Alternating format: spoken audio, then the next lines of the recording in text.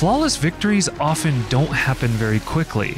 It usually takes time to build up these skills. What's up YouTube, Sifubu here. Hitless videos are awesome, but unfortunately you don't get to experience the journey that it takes to achieve the goal. And it's one heck of a journey. If beating a boss or a game is your only goal, accomplishing it however you wish to is completely understandable and encouraged. There's absolutely nothing wrong with completing an adventure and moving on to the next one. Going fast is fun too, and I've enjoyed my share of speedrun boss fights. You let your Mimic tank it? Yeah, if we did Mimic right now, we would probably just absolutely just troll her.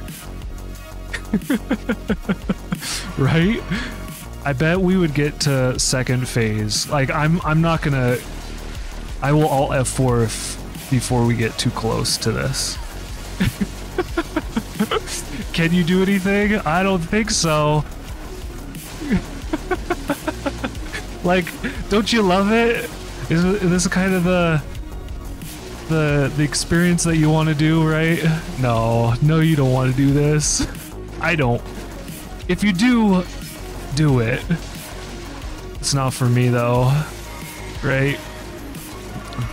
I mean, sometimes it is. Sometimes I really like doing this kind of strat where we just come in here and like, just, you know, come in for punishes. Like, bam. However, I also recommend stopping once in a while to smell the flowers, and that's how I'm approaching the Melania fight. Who knows, maybe one day we'll unlock the level 1 hitless dance. Like and subscribe for more mindful gaming related content.